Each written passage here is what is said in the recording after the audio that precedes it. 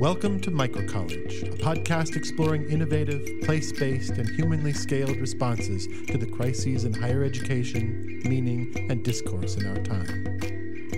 Everyone knows that colleges and universities are at a breaking point, but what can be done? I'm Jacob Hunt, the director of Thoreau College, a microcollege in Viroqua, Wisconsin. Join us each week as we tackle this question head-on. Welcome to Microcollege. This week on the podcast, we are excited to have the founder of the MC Richards program at Free Columbia, Nathaniel Williams, and also the director of the MC Richards program, Stefan Ambrose. Welcome, Nathaniel and Stefan. Hey, Jacob. This is Stefan. Great to hear you. Yeah, Nathaniel here. Thanks for inviting us, Jacob. Really glad to be with you today. Really excited to have you on. The MC Richards program is a program that we at Thoreau College really see as a really important exemplar of the impulse that we are working with here in the microcollege world, and also as an organization that's doing a really excellent job of describing your philosophy and your approach to teaching and education. So really excited to dig into what you're doing. Before we dig into that, though, we'd like to hear a bit about your stories. If you can think back to where you were when you were 18 to 21 years old, where were you? What were you doing? And how does that connect with what you're doing today? Yeah, I could start with that. So when I was 18, I had kind of just come out of a pretty unconventional variety of educational experiences with homeschooling and public schools and some private schools patched in here and there, and I had made it through all of that. I was playing in a band as a musician in Atlanta, Georgia, and that's a whole story in itself, which I'm going to pass over pretty quickly. In any case, towards the end of that chapter, I was reading widely already, but I read through a book that just lit me up. It was written by Rudolf Steiner called The Philosophy of Freedom, and I knew some people that were over in Europe that were studying or learning over at the Goethean, which is kind of one of the centers of the work that Rudolf Steiner inaugurated about 100 years ago, and I had some other connections in Europe, and so I just, I was young and wanted to go over there and see what I ran into. I got a cheap ticket and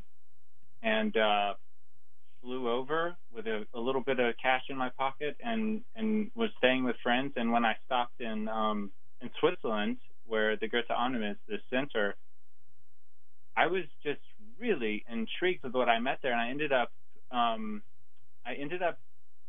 of coming across this new studio art school that was inspired by that whole kind of area of work that came from Rudolf Steiner's initial efforts, and I ended up studying in this art school for 3 years, and it was independent. It was quite small. I mean, this is a microcollege podcast. I think that in that studio art school in my class, we had 12 students, and then there were a couple other years that were working parallel. It was pretty much run by two really gifted, exceptional artists who are also really spiritually and intellectually, I guess, intriguing and deep and thoughtful, who were aware, who were very interested in very, I guess what would mostly be called just taboo spiritual questions, but also so interested in contemporary intellectual life. So it was a very fertile place for a young individual to go find themselves, working with living with questions, which I had a lot of questions at that time.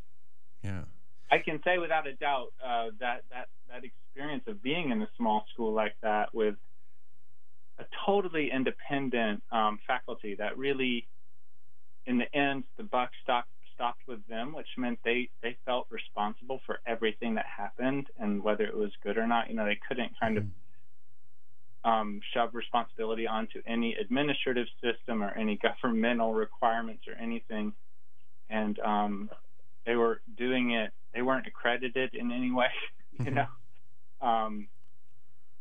I think I probably owe more to them than I'm even aware of. Yeah. Fantastic. Yeah, as we've asked this question to several people over the last couple of months, the individual connections with mentor or teacher figures is something that comes out really regularly. That's coming out strongly here as well.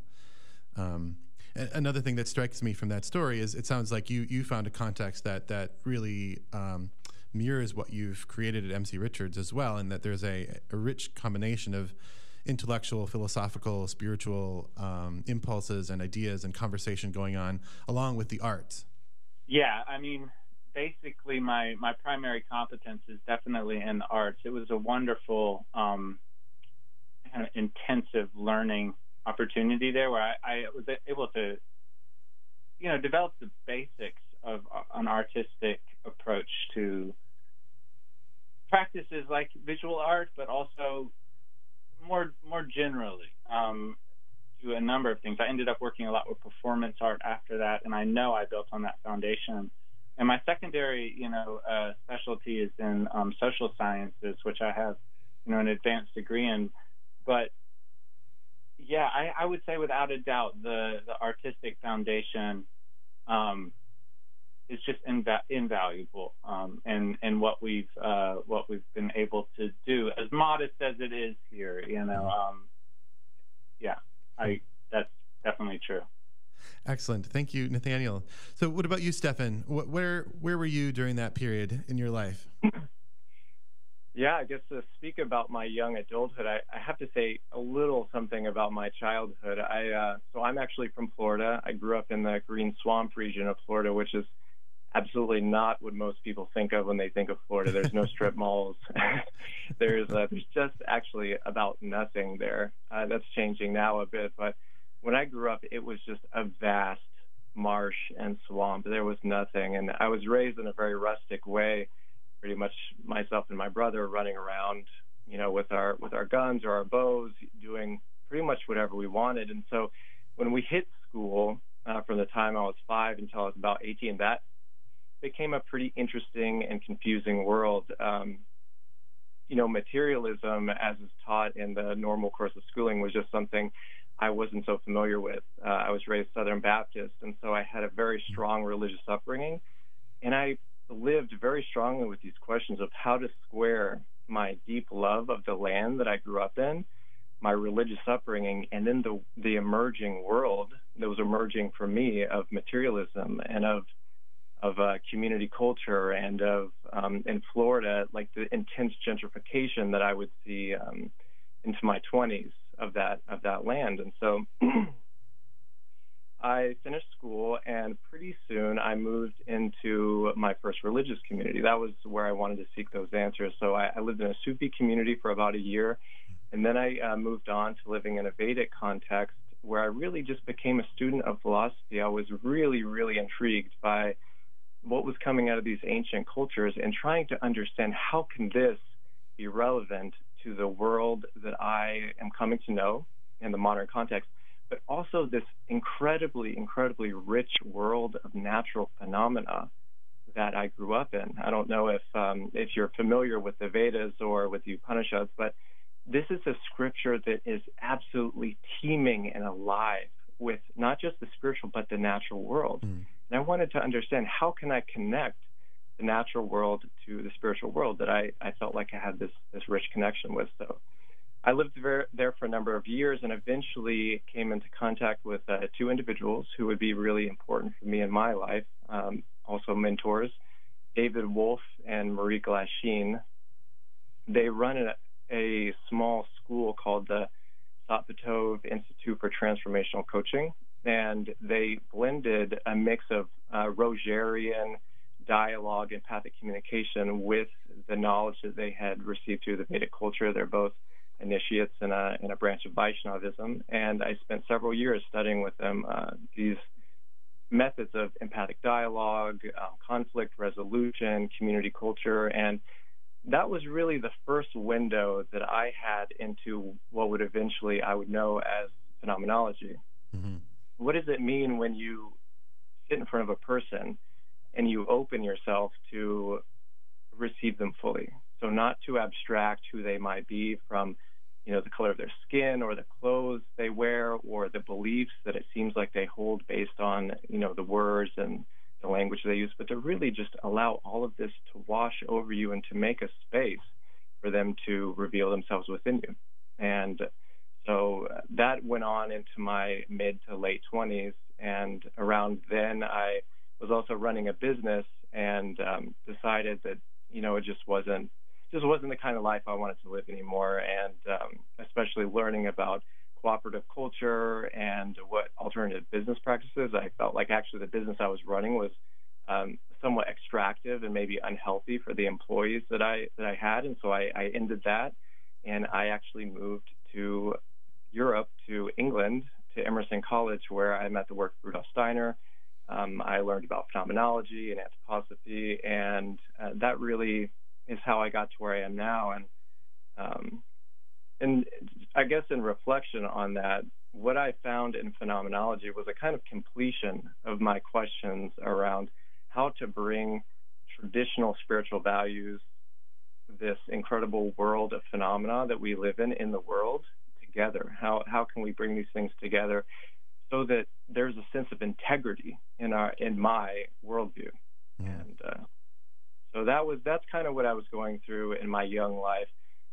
Really intense searching, questioning, doing my best to bring a balance between maintaining, my body and my finances, and really boiling in these questions that I think so many young people are living with today. Microcollege is recorded in the broadcast studios of WDRT Viroqua 91.9 FM Driftless Community Radio on Main Street in Viroqua, Wisconsin. Thanks to Jim and all the folks at WDRT for the support of Thoreau College and the Microcollege podcast. Wow, that's a lot of strands to follow there in that story, Stefan. One thing that does stand out from both of your stories is the role of sort of spiritual seeking. And I think we here at Thoreau College really see it as that is an important feature of this age. And I think part of the impulse that lives here, and I think also lives at MC Richards, is a sense that it's important for people in their young adult phase to be in a place where these questions can be entertained in a really open way. Many institutions, structures in our society asks us to separate rigidly spiritual from the rest of life in some way, right? Those are the private function is basically questions of meaning and purpose and spirit. Or to enter a place where that asks you to commit to a particular interpretation of reality, to a particular creed or faith. I'm wondering if you have thoughts, from your experiences and also from the several years of MC Richards. How can you create a space where that balance can be met, that actually is open to those questions, to the really intensive seeking that you're describing, while also being an open place that's not rigid in its interpretation when people come in? Yeah, that's I can tell you've done a lot of thinking about this, Jacob, from how you frame that question. I'm sure that at Thoreau College you've also practically navigated a lot of that kind of dynamic. I mean, you're right. I mean, one of the things that I think it takes courage, and it's absolutely necessary in my view today to take a closer look at, is how we're unconsciously perpetuating a kind of a view on things that has about you can trace it back pretty clearly 400 years ago in the transatlantic civilization, right? Particularly Europe, but then what came over to the United States. And when you point out that we're used to looking at spiritual questions as a private matter, that has all of its history, and it's very interesting, also very important, I think, to understand. But I think that this is something that I really deeply feel it's time also to challenge. Not to disprove anything that's being put forward, particularly as results of like scientific inquiry, but to entertain questions that really have been taboo and that are taboo still in almost all colleges and universities in the United States. And to be Nathaniel, when you use that word taboo, could you give a sense of what you mean? Yeah, I just mean like things that you're not allowed to talk about. Sex, for instance, is something that is taboo in some circles, and definitely was more so in the past. The last 100 years has seen that change somewhat. And when I say taboo, I'm speaking about spiritual questions in the way that you're now indicating. Do you see, can we seriously entertain the possibility of coming to understand something of how the spiritual is not just psychological comfort or, an ideology, but actually is a integral part of the world? Mm-hmm. Can we broach that conversation in a way that's not dogmatic? And I think that, there's a lot of ways to do that. And I don't, so that's the first thing, to recognize that already creates a space of openness. Mm-hmm. In founding the MC Richards program, I named it after MC Richards, who was a teacher at Black Mountain College, who ended up becoming, one of the probably most famous American anthroposophists of the last century through her writing and her ceramics work. And,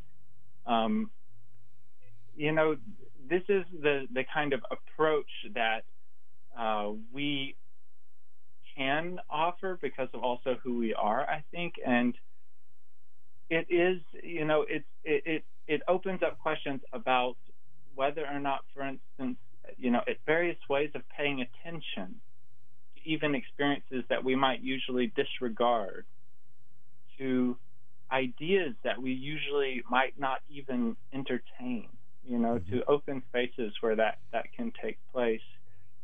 And to really, I think that one of the ways to keep the mood really open is to always focus as much as possible on describing experiences and also trying to maintain a kind of mood of intellectual modesty. Mm-hmm. But then to be very clear in the intention. William James, at the end of his life, a lot of people don't know that besides pragmatism, he wanted more than anything at the end of his life for empiricism to expand towards the spiritual, and that was 100 years ago. Mm-hmm. And if you haven't read his some of his late lectures, there's a series called The Pluralistic Universe, which is really a touching intellectual spiritual biography of this profound person. And I feel directly spoken to by him, when he throws down the gauntlet there. We're, in our modest way, trying to be part of that discourse and those efforts as well. Yeah. Before we get too far along here, I would like you to, could you just describe the MC Richards program for us? If you're, as all of our listeners pretty much will be hearing of it for the first time, what is it? And what is the kind of scope of this program?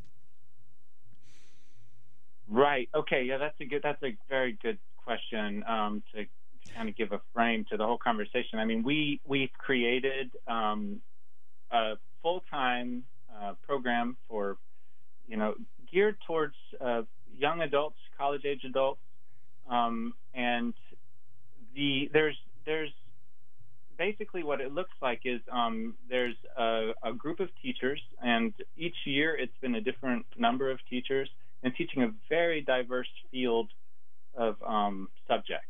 So, we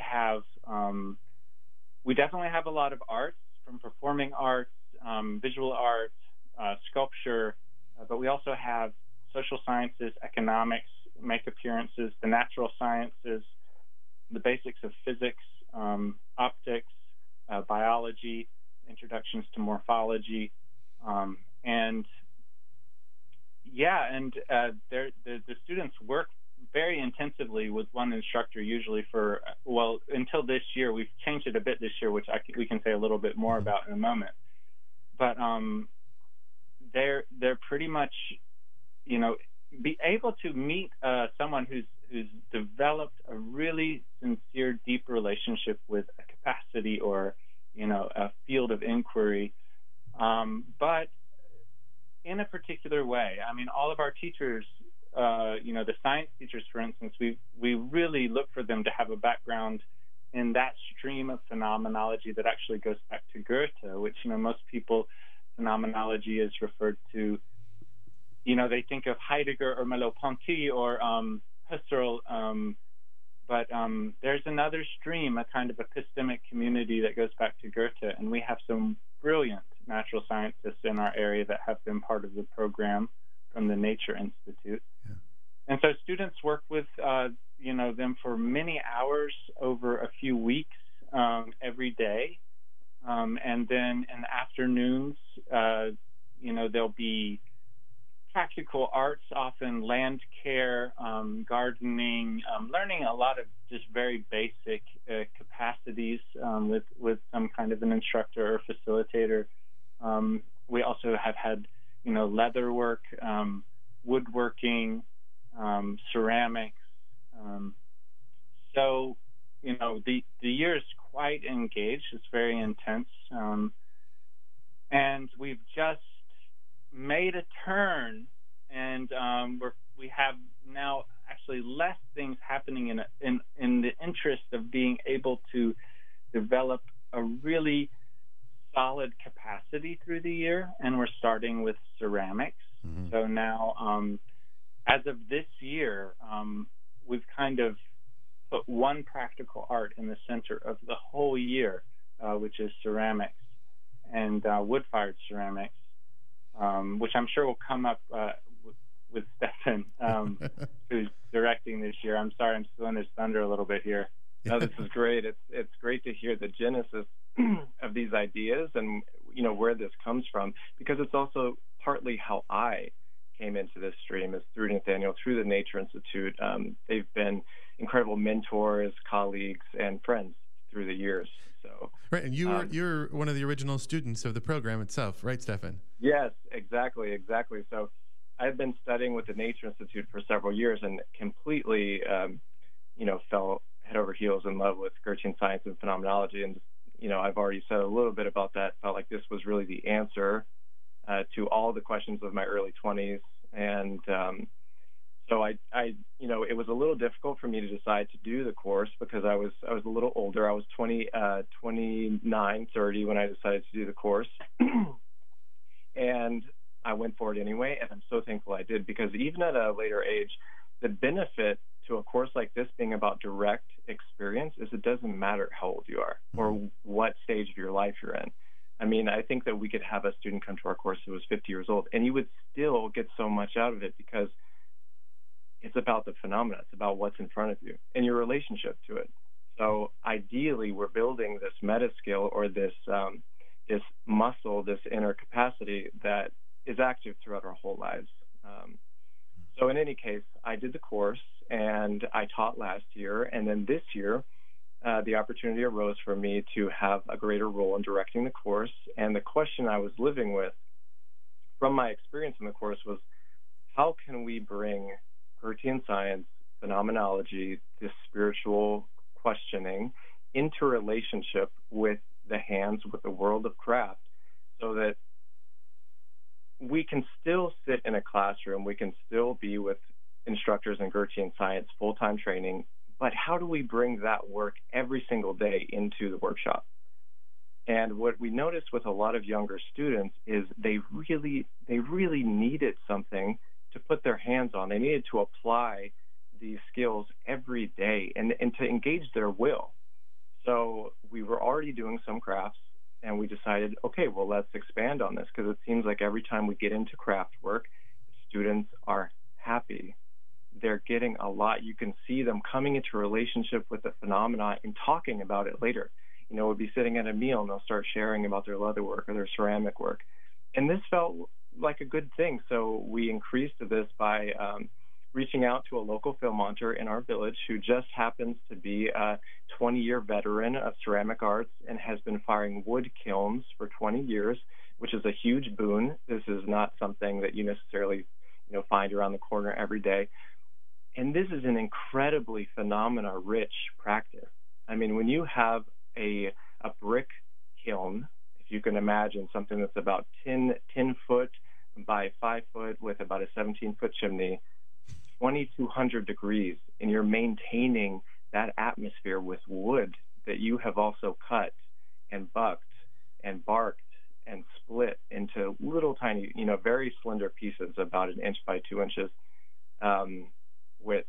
I mean, that is a really intense phenomena to experience. And so the impulse this year is to bring the Goethean science and the phenomenology into the stream of craft work, so that's something that we're always practicing. And that it's something that whether you're, 20, 29, 30 years old, and the age I was, and I felt like I had really developed a disciplined life, or you're an 18-year-old person that kind of needs maybe something a little more hands-on in front of you to practice these skills, so we can do that together. Yeah. So that's more of the direction the course is going this year. We still, all of the same principles that were in the course before are still here. I think that's the amazing thing about a principle, is that it's flexible. So we can apply these principles to anything we do, and this year, to make a start, in particular, wood-fired ceramics. Yeah. So we're speaking to you here in late August. I understand that you're beginning this week with the third year of the program. Is that right? That's right. We had our opening circle yesterday and our first kind of real day of class today. Cool. And how many students do you have this year? And who are they? Where are they coming from? Who's drawn to doing a program like this? So this year we have 4 students that have already arrived to class. We have 1 other student in Mexico that's waiting on a visa. And these are young adults between 18 and 25. They're coming from a wide range of backgrounds. We do have 3 of our students have strong histories in the Waldorf education movement. So these are people that are in general, and then one person that's very involved in dance and, for instance, the work of Gabriel Roth and contact improv. So these are people that are interested in the arts. They have deep and real questions about life, and they want a laboratory. And that's really what we are. This is a workshop. It's a laboratory for people to bring their questions and to live them. And that's the answer I would have given earlier to the question you asked, Nathaniel, about how do we maintain these open spaces where people can engage with spiritual questions on a daily basis. And for me, in a way, it's very simple, just to live our questions. And that's something we really, really encourage here, is to live your question. Yeah.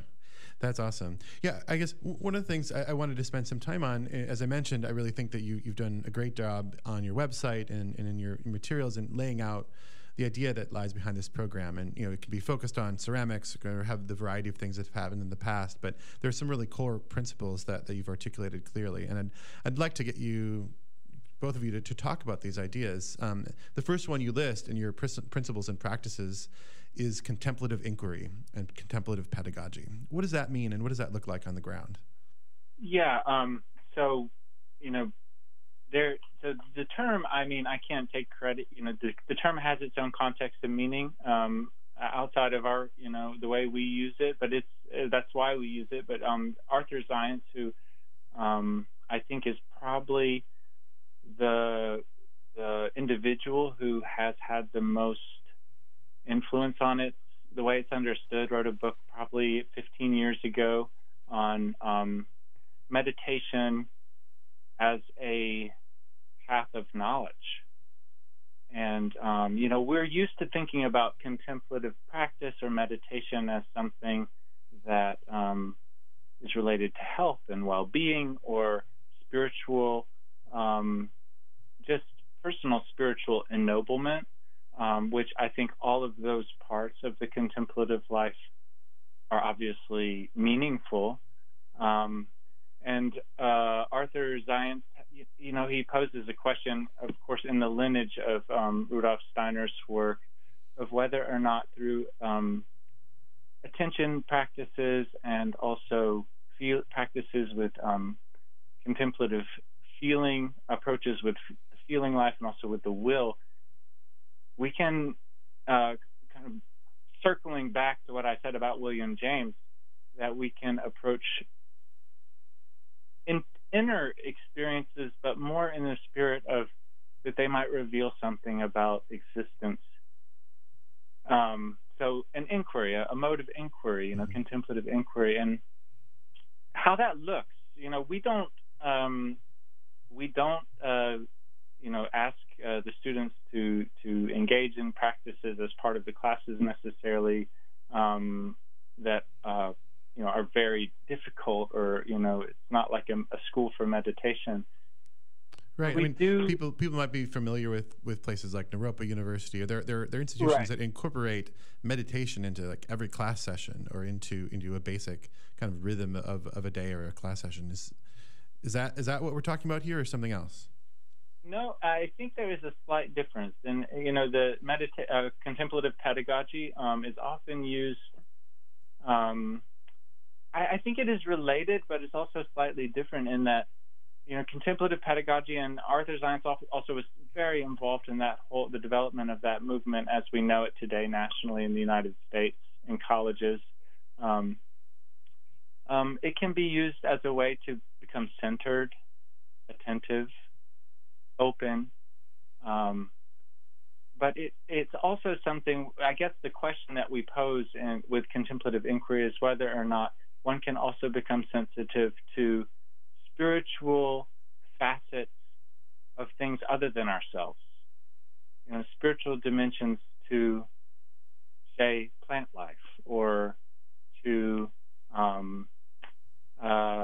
material like clay, or to wood that we might be working with, and to take that seriously, not just and to kind of foster an attention, a kind of attention that could take that seriously. That would be going in the direction of contemplative inquiry.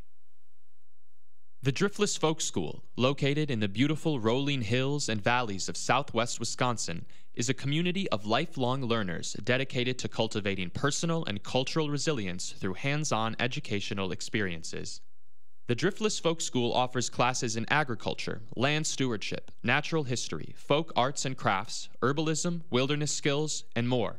For further information on the Driftless Folk School, visit us at driftlessfolkschool.org on the World Wide Web. Another term, one of your principles and practices, I think it's come out somewhat in what you've talked about already, but I'd love to hear your definition of it, is aesthetic education. What do you mean by that? Well, I can start on this, and I know Stefan has also a deep relationship to this, but aesthetic education, I think conventionally we think about it as artistic education, and there are good reasons for that. And the way that we use it, though, it is the education of the senses, and that is not only the task of arts. Now, arts are very fruitful grounds for developing the differentiated possibility of the eye and the heart in the eye, or the ear. But observing, careful observation of the metamorphosis of a peony, that's also aesthetic education. And not only that, it's not so prone to be an education of the senses and feeling that directs you back to yourself, mm-hmm. but it kind of ties you into the outer world, and the greater world. It kind of takes you beyond yourself, but through your senses and your feeling. And aesthetic comes from the Greek, which is indicates knowledge through perception. And so we use the term aesthetic education as the overall cultivation of our perceptual judgment in art and also in science. Stefan? Yeah, so in the study, for instance, the study of a plant, will we go sit and just observe a plant in many different conditions day by day? Let's say we pick the tulip poplar tree in our front yard, and we go and we visit it every day. whether that's for 5 or for 30 minutes. And eventually maybe we decide to draw the tree, maybe in color, but maybe also in black and white, focusing on the shadows, on the different shades. Maybe we sculpt the tree. Maybe we do pressings of the leaves in series. And what's really interesting is each one of these things on its own gives a lot. But when all of these things are seen, experienced in series, in the synoptic display of what it means for this to be a tulip poplar tree and for us to be in a relationship with it, something can really begin to speak in you. We go and we're in front of the tree practicing thought-free sensing, where we really try to still quiet the mind, let go of our abstractions of even what a tree is. What is this being, this shape, this color? What is this in front of me? And through the space we make in ourselves, something might begin to speak back at us. We might begin to know something a little more rich and deep about this beingness of the tulip poplar tree. And that's exactly the kind of process that Goethe went through when he was developing morphology and working with plants in his Italian journey, which was a kind of historic event in our form of science. So that's a little bit about what I think about aesthetic education. Also, when Nathaniel mentioned the work with clay, it's really interesting to involve the will in that process, because we're observing the clay, we're feeling it, we're smelling it, we're touching it, we're molding it. And at the same time, the clay is also working on us. I mean, I don't know if you've ever done a craft and you have a dream about your medium. You start having dreams about clay, and you really start to speak in the language of clay. Your hands do. And that's something you can only get from making these sorts of inner space through practice, so that something can really become a part of you. Hey, right down on the level of language, you can see that an engagement with the senses and with the material world in the way that you're describing, it enriches our way of thinking and speaking about the world. And I think your MC Richards, in her writing is a beautiful example of it. I mean, her classic task is called centering, which is about centering in a spiritual, personal sense, as well as in pottery, on the potter's wheel, as well as in poetry, right? There are ways that these terms, which are very physical, can be also, they inform the way that we are able to understand ourselves. Yeah, I know. I was just wishing I had more of her words on my tongue, because, Lord, she lights it up. Yeah. Yeah, I think it's been observed, our time is one that is very attuned to quantities of things, right? We need to count it, measure it, weigh it. But what's missing in that often is an attention to qualities, right? And that requires a distinctive education, right? So that term aesthetic education has always resonated with me in reading your materials. So another term that comes up and I think is manifested in your curriculum is the idea of action research. Can you talk a bit about how that's played out and what you mean by that? Well, I can say that is an area that I feel like it could grow a lot. And, basically, action research, it has a lot of ways that it's presented also in conventional academic approaches. And the way that I in founding the program, I was thinking about it was basically challenging a learning space that we were trying to create to come up with ideas and that required us to do things, and where we could only find out if they were good by doing them. So you can't find out if they're good if you don't try them. And you have to judge their value actually based on implementing them. And that's, of course, a deep economic, political, community lifestyle challenge. And we have made some humble starts at that. One of them was a local economic research project where we were looking at the possibility of designing a currency with a number of social kind of inspirations that could, I guess, in different ways, enliven and encourage, better, some good directions for our county. We've done a couple, projects in that direction that would require actually an action, even on a community level, and then judging, how, its value by the fruits. And I think that basically having that as a challenge and trying to find projects that require collaborative initiatives, and then reflecting on whether or not what you've done is good. That's a real school of life thing. Yeah. So the research piece, comes from that reflection, right? There's action and then there's reflection. Exactly. Yeah. Exactly. Yeah. Yeah, and in addition to what Nathaniel said, something that's really exciting to me is how the MC Richards program itself is an act of action research, where every year we come together with our best ideas and we test and see how we did. What's going on? What are the students saying? How are they living? I have students contact me years after the program that I was in, and now 1 year after last year's program that we taught, and they're still giving us information. They're still communicating to us what they've received, and we're still taking that into account and doing the best we can to create an experience that is truly in integrity, coming from our beliefs, coming from our direct experiences, coming from what we've created. Yeah. So that's maybe a deeper way that principle is at work in our community. Yeah, one of the things that I think of when I see that term action research, also that you alluded to, both of you, was engagement with your local context, right? Which is another one of your core principles, living in learning in context there.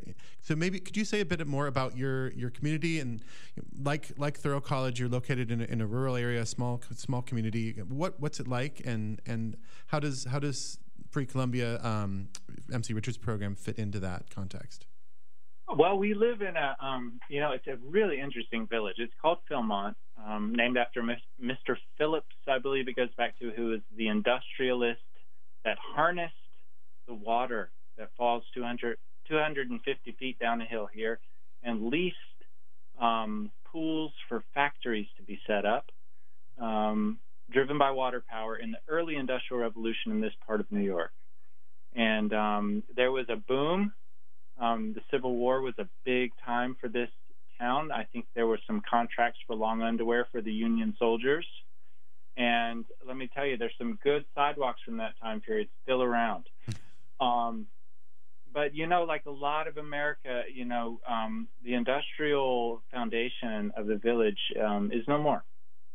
And so, it's a town with good, solid bones and very interesting history. And also, it's like a lot of places. There's a sense that something needs to happen, to become like a sustainable, and also something that can give hope for, the future of the village. There's a lot of wonderful agriculture, sustainable agriculture, small farms in the area. And we're right in the middle of town. I mean, we are really like a couple houses down from the post office, and we've been here for many years, and really the people here have been graciously welcoming, tolerant. We do things like play with big puppets sometimes, which is always suspect. I definitely feel like, I can walk down the street and I just see all kinds of people I know. It's a population of around 1,000, 1,200 people. And, we just started a service project today at the public library where we're painting their tool shed during the first week. And while I'm saying this, I'm just going to, accessibility is another one of our ideals. And our context is also, we need to make what we do accessible to our context. It's not only a question of making what we do accessible for people to come to our context, but what we do, we want to radiate into our context in a way that it's accessible, not to force it on anyone, but to look for opportunities for collaboration, for sharing. If we create artworks or performances, to share it as freely and widely as possible. Accessibility isn't only a paywall with tuition. It's about overcoming all the ideas about bubbles for colleges. Like we need learning communities. I know Thoreau College, probably y'all have a similar situation and opportunity the way you're situated in Viroqua. Thoreau College is a leader in an emergent movement dedicated to the renewal and revitalization of higher education through the creation of new, humanly scaled institutions with holistic curricula known as microcolleges. Thoreau College, higher education for the whole human being. Yeah, I think that's for me an important reason for this microcollege idea, right? That if you have a micro scale institution, it really has to be integrated with the community. The bubble is not tenable, and that means that engagement with the local community is inherent, and really an enriching part of the curriculum. I guess if my dream would be if we had these microcolleges of this scale in every town, or really in every county of the country, right? Yeah, now you're talking. So one impulse to add to that this year with the ceramics program is to build so we built this kiln last year. We started in the middle of January. If you can imagine a upstate New York winter, you can also imagine some very dedicated students. And so we built this kiln, and we just had our first firing several weeks ago. And it was really an incredible experience. I mean, you run this kiln 24 hours a day for 4 days. 3 days really hot. Fourth day, you're kind of working with it. Then you let it sleep for 3 days. But while we're firing, and there's always 2 people on shift, you saw that a huge amount of the people from the village just kind of ambled up to the house, and we weren't at the house, and they ambled up the hill, and they saw us at the kiln, and everyone was, oh my gosh, what's going on back here? And this is really about making things accessible and available, where we're bringing industry. I mean, this is a very small industry. It's very humble, but we're bringing something of the nature of craft and production back into the village where people can feel proud of that. So we had I can think there's one young father who is a musician, and he's not necessarily very like craft oriented or handy or anything like that. But at one point we're feeding the kiln, and it's pretty intense. You open the door and there's kind of flames shooting out, and it's a kind of romantic and dramatic process. And he was looking over in a really interested way. You could tell he really wanted to know what was going on. And he's not involved at all with our initiative. So at some point I went over to him and said, hey, would you like, throw some wood in the kiln? So for the next several hours, here's this guy, doesn't know anything about what's going on, has never made a piece of ceramics, and he's feeding the kiln for a couple hours. And he says at the end of it, hey, I really want to come by, and I'd like to make something to go in the next kiln run. Cool. And hopefully that work is not work that's going to go just into a gallery or somebody's studio, but this is work that's going to go into people's homes. We're finding local initiatives in our village and in the next city over, where we can get our work into people's homes and initiatives. Where when people pull out a cup or a platter for an event, it's things that were made in Philmont, and I think that people in a place like ours can really start to take pride in something like that. Yeah. I'm chuckling a little bit here because I'm looking at our producer here, Liam McGilligan, who is a recent Thoreau College student and also a potter, who made a very serious pitch this year that we should build a wood-fired kiln right in town here in Baroque as part of Thoreau College. So you're adding fuel to the fire there that's already burning here a little bit. I'm sure MC Richards is behind all of this. Yeah. So, Nathaniel, you mentioned the concept of free culture, of no paywall for culture. That also is an inspiring part of both MC Richards' program and also the Free Columbia itself, which goes back before these recent 2 years. So maybe could you both tell a little bit of story of Free Columbia and also how you approach money in your work? Yeah, this is, I guess to start off, this is something that I just feel like a lot of us know, and it's become particularly burning issue, I think, for young people today, because through the divestment movement related to climate change in the fossil fuel industry, but we know that our whole way of working with money, something's wrong. Something's wrong, And And I don't think it's an easy answer. And I think that there's a lot of action research and thinking that needs to go into it, but there's a lot of good work that's been done. And, one of the big ideals that we had was we wanted to bring together independence and accessibility through free culture. Independence is usually something we associate with private schools. Mm-hmm. They're not accessible. So we didn't want that. Accessibility is usually something we associate with public schools. They're accessible but not independent. So we set out to try to frame what our financial needs were, constantly have them visible, communicate them to all of the students, all of the family members of the students that would listen, yeah. And all of our, people who want to support what we're doing, over the last 14, 15 years, and to really run it a little bit like public radio.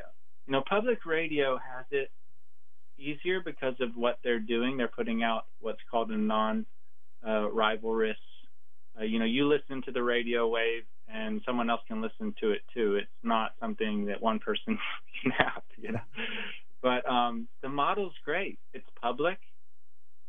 Everyone can tune in, but it's carried by the donations of the community. There's a feeling of ownership and local independence in a lot of public radio stations in the past. I know today many of them might not feel like that anymore.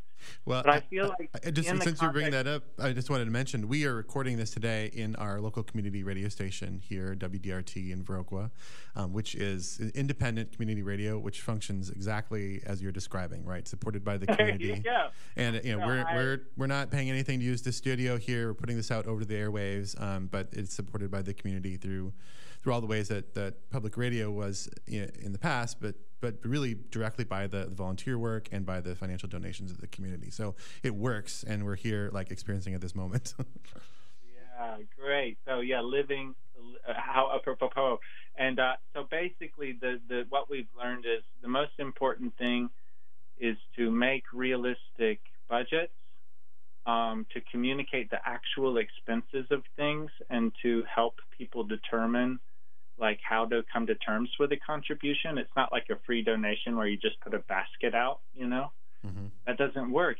We make judgments in context. We have to know what it takes, So we have sliding scales and suggested contributions, but they always go to zero.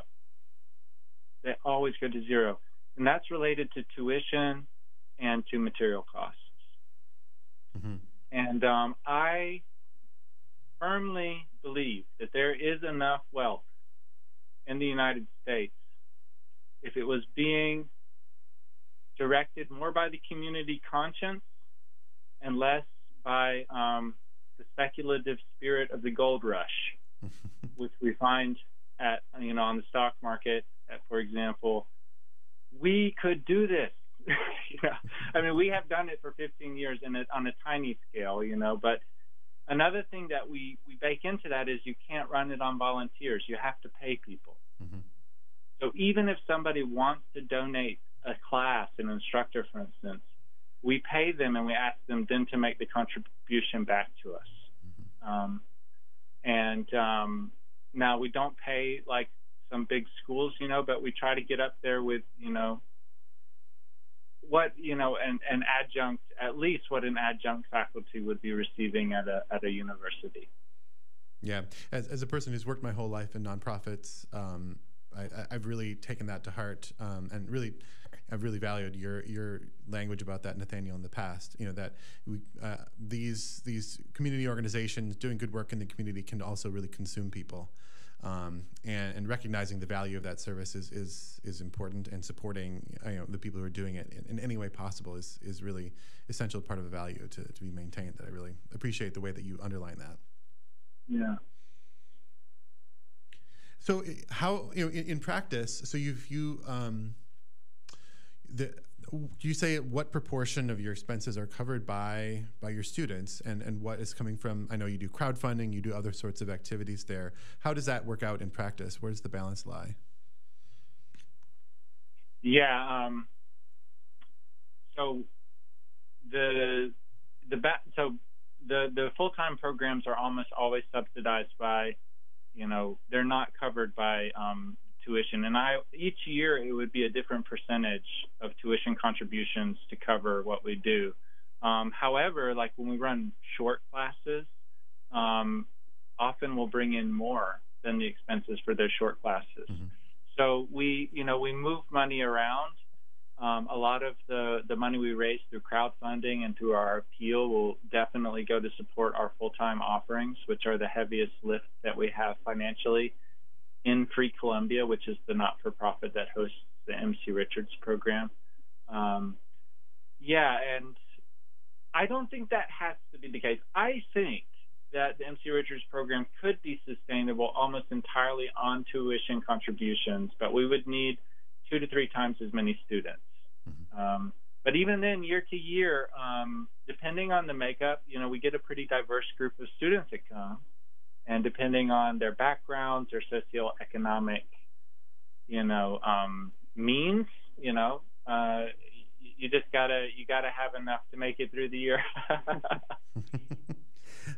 Yeah. Awesome. So we're coming up close to the end of our time here. I wondered, I know that you're in transition there. Nathaniel, you've been the founder of, one of the co-founders of Free Columbia and the founder of the MC Richards program. You're in transition out. You're off to a new position on a global level at the Goetheanum in Switzerland as the director of the youth section. I wonder if you could talk about that work. What are you looking forward to in that position? Yeah, I have to say, first of all, that my heart and my mind are so turned towards what we're doing here still. Even still, when I'm leaving in about 4 months, I'm really excited about what's happening, what Stefan is bringing in his collaboration with other teachers from the past years, and Stefan's really leading everything. I'm just a teacher at this point, but I'm also playing back catch, anything that needs to happen. And so that's hindering my ability to answer your question because I know that what is coming towards me is going to be a very interesting work.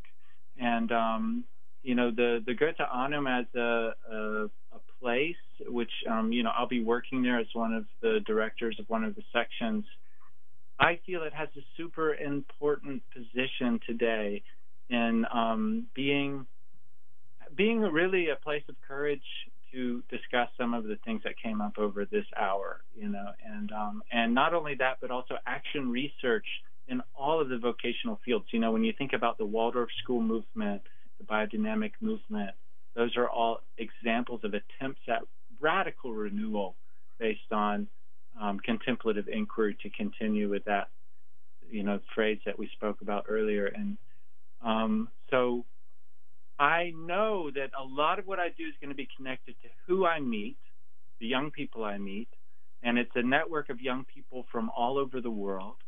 And we're going to have our first gathering a little less than a year now at the Goetheanum. People are going to come together, and it's there that I'm going to have my ear tuned for what we might get into together and what are the living questions and also maybe challenges that young folks are bringing with them. Recently I've been spending a lot of time thinking about the culture of psychedelics in relationship to spirituality that I knew certainly as a young person and has been through various phases of popularity since the 60s.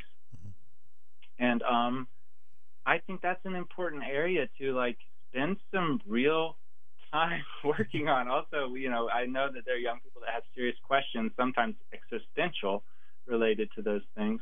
I think of technology, social justice, the world situation. But I don't want to presume. I think that fire has to meet fire, and I'm looking forward to who I meet. Yeah. Well, I'm excited to hear what you learned too. Turning to you, Stefan. So I know we're just in day 2 here of the new year. But do you have any insights about what lies ahead for the MC Richards program? I guess one question I had is you've built this kiln. Do you foresee it being increasingly focused on ceramics, or is that something just a characteristic of this year? So I see this as the first step forward in, what could be, who knows, the next 10, 15 years of what's going on here. Certainly ceramics will remain at the core of what we're doing, but maybe that core expands. If we had enough students and we wanted to incorporate a intensive woodworking program, or an intensive traditional crafts section, or we have one of my other deep passions is storytelling and how the imagination can be expanded and molded and brought out of ourselves through linguistic arts. We have an incredible storytelling teacher and acting teacher here, John McManus, and if we had the funding and we had the students, could we have a full-time program in storytelling and theater? And how then would at the intersection of the imagination, craft, and Goethean science, what would come out of that? I'm so curious. And for myself, I feel totally dedicated to living that question. And so asking, will the ceramics program continue? Absolutely. The kiln is going to be fired at least every 3 months for the next who knows how many years. We're already looking at and have the opportunity to build a larger kiln, maybe even larger than an anagama, which is a traditional Japanese kiln that's about 30 foot long. It has the ability to really, with that, we can really do production work. And so what does it look like to have an initiative like ours that can also be really producing good stuff for the community that we can feel proud about? And the students, it then elevates what we're doing from, just a phrase that often plays through my mind is that I want to transcend cute. I love folk schools. I love alternative schooling. I love Microcollege as an ideal. I've had the opportunity now later in my life to experience a lot of really incredible institutions that are wrapping around these ideas. But I want to take this really seriously.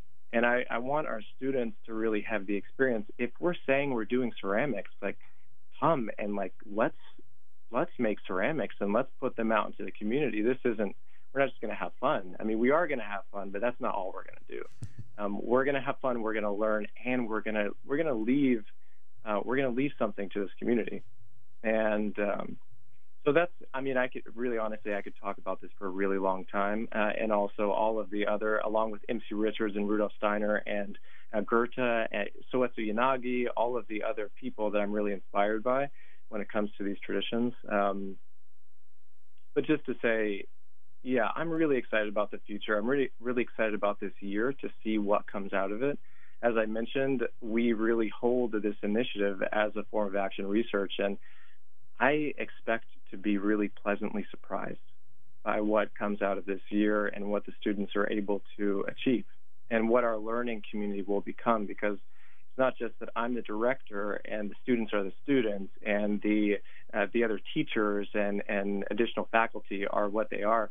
It's that we are one learning community and we're learning together what we will become and what we'll produce together.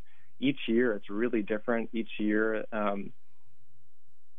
it's really a surprise in the end of what comes out. I think you probably know about that from your own initiative, and I guess I'll have to tell you that story in a year from now. Yeah.